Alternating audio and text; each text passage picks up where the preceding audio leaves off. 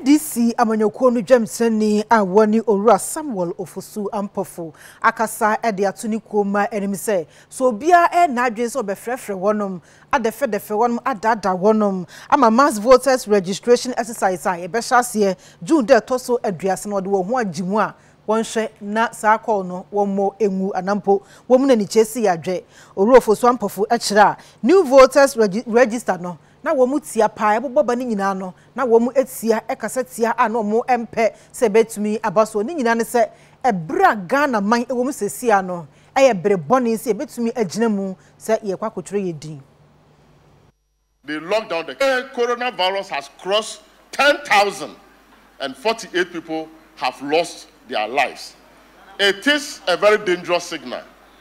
Therefore, we are not only appealing to NDC people, but we are appealing to all Ghanaians that the president says that your life is in your own hands. So take your life into your own hands, protect yourself, observe the protocols. But we in the NDC want to say that we support the call by the 100 professors from our universities, the National House of Chiefs, the 28 civil society organizations, the CODEO, and several other people across the country. The regional houses of chiefs are issuing statements. We are calling on the eminent advisors to the Electoral Commission that they must listen to the voices of reason. We believe that the timing is not good for a new register. The environment is not good for a new register.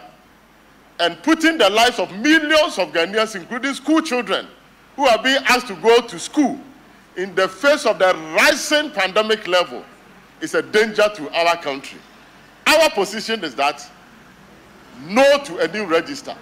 We are not only talking about inclusion of old voter ID card, but we are saying that the environment is not good for a new register. And the NDC, together with our alliance partners and civil society, are saying that whether Parliament passes the CI or not, we say a big no to a new register.